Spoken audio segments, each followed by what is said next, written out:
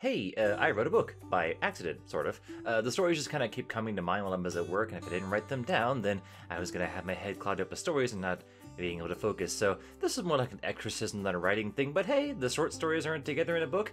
They're fantasy stories, no themes between them, but I thought it'd be kind of cool to put together, and I thought that it would make an interesting book.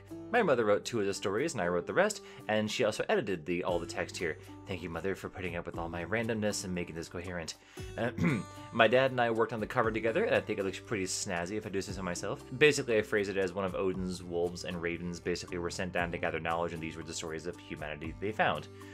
So if you're interested in a book that hopefully might be entertaining and would like to help a new self-published author out, I have an Etsy link below if you wish to buy that one. I will get it shipped as soon as I can, of course, to you. It might take me a bit, but I will get to you, I promise. Any proceeds, of course, help go to the channel. But if you know anyone who might be interested in the book, you could do worse than mine. So anyway, thank you for your time. Here's the pictures of the book. I think it looks kind of pretty cool. Thank you. Bye.